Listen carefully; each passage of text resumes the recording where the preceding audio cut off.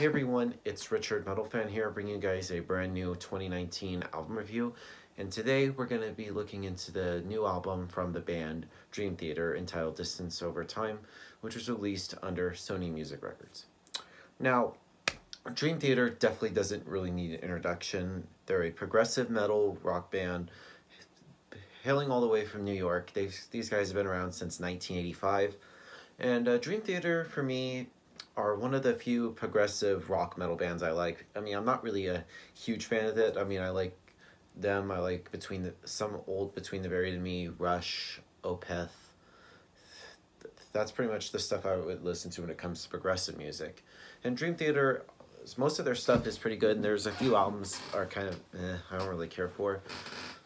And of course, in my opinion, I think their best album is, of course, Images and Words, but that's besides the point.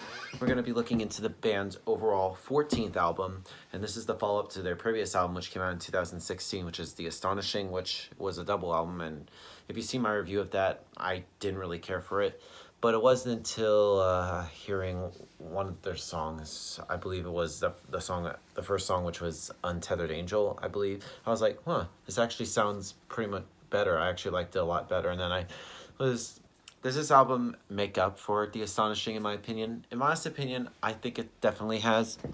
I was kind of surprised. It's a huge step up from the Astonishing. Like everybody, is just the musicianship's better and more tighter around this album. The production is pretty good. Like Dream Theater's albums always have great production. The vocals, let's talk about the vocal work from James LaBrie. I mean, during his peak when he first joined the band, right before they recorded Images and Words, they were he was really good. And there was, I know some people have talks opinions, he sounds good on studio, but nowadays, but live, not so much, but he's a really great singer. I actually like him.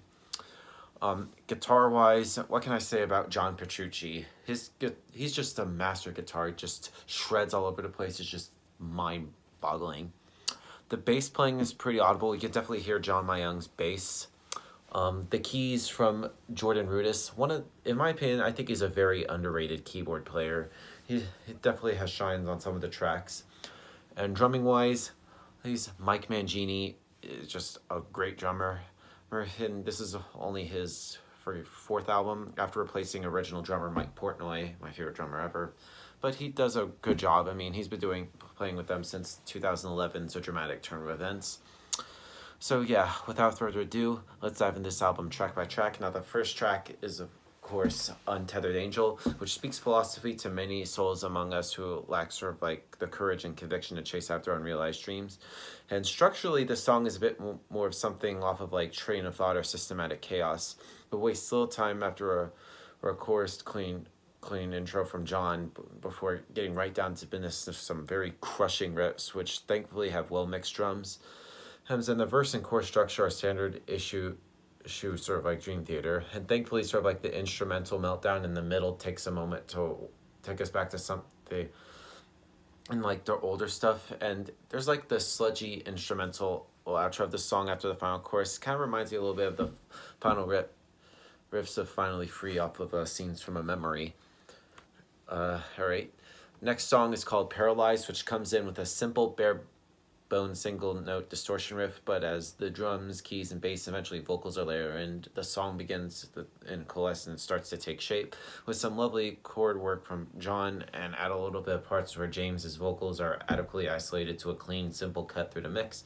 It is becoming too often, including this album, to hear sort of a digital chorus of what sounds like the layers of James. While he may not have the power and range like he did in 1992, he still has it adequately that he does not need to be hidden behind sort of those production tricks. And Petrucci is pretty much allowed to shine with the lovely solo in the song, which though is short and it's tailored exactly right for the song. Into the Light is a very interesting song, and it spends the first 3 or 4 minutes just feeling much more contemporary Dream Theater rocker, but then the song gets very quiet. It's sort of a nylon string guitar ushers the listener into a sort of a moment, sort of the last minute of the Prophecy by Iron Maiden, with that acoustic outro part of that song.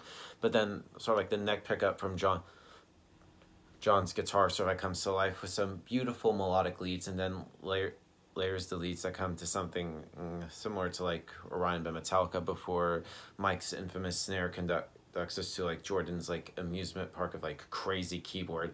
So it's sort of like mainly sort of like the old school sounds, and then James comes in one last time before Petrucci goes into like just some really just insane shredding, but some alternate note, open note lead picking straight, which is just great. Barstool Warrior, which is kind of a weird song title, but it has some really good lyrics and composition. It has sort of like just some one of the best lead works on this album. And he just shreds all around it, and then around the 4.5 minute mark, just wow.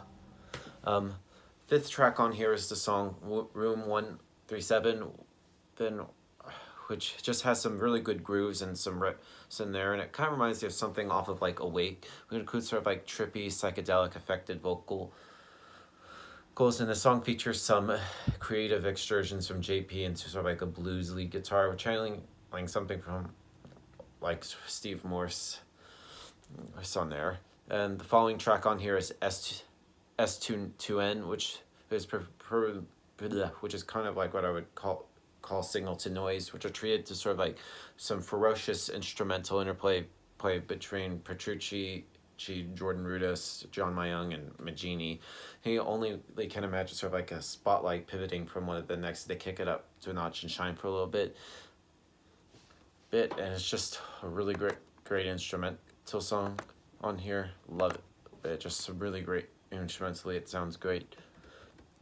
Next song on here is called All Wits End, which runs sort of like the full spectrum of what Dream Theater is, from the breathy piano chord ballad to blistering technical attack right out of like something from Scenes from a Memory. Over the course of this 10-minute my epic, the pick is just, I don't know, just some insane work on here. Next song is called Out of Reach, which is it's an okay song. Not one of the, in my opinion, I just don't really care for it. But then the album ends with a bang with the song Pale Blue Dot. But it's just a bombastic 9-minute closer. With just a moment of like philosophical reflection of man's role in this place of the third rock of the song. And the song begins with what would seem like radio chatter and oxygen, presumably from like a spacecraft looking down upon Earth. And hopefully without any need of Justin for more of the Dream Theater members, the song immediately launches into all cannons broadside, opening with a salvo that everybody but James flying out of the speakers are like a stabbed rat. Mike's playing on this as high on fire, and the other three evidently are trying to put him out playing just as hard. And then when the vocals come in for the verses, the song really does not take a chill very much, and it just seems to be chomping at the bit while LaBrie sort of like leaves the stage to everyone can get out to showing what they can do. And yes, just an instrumental assembly that follows something kind of like Octavarium and stuff. But yeah, now overall, Distance Over Time is a pretty good album. I actually think that they redeemed themselves from The Astonishing. So if I were to give this album a score, I definitely would give this probably an 8.5 out of 10. That's just what I would give the review. So that's my review of the new Dream Theater, guys. Let me know in the comments what you guys think about it, and I'll see you all in the next review, and keep it metal.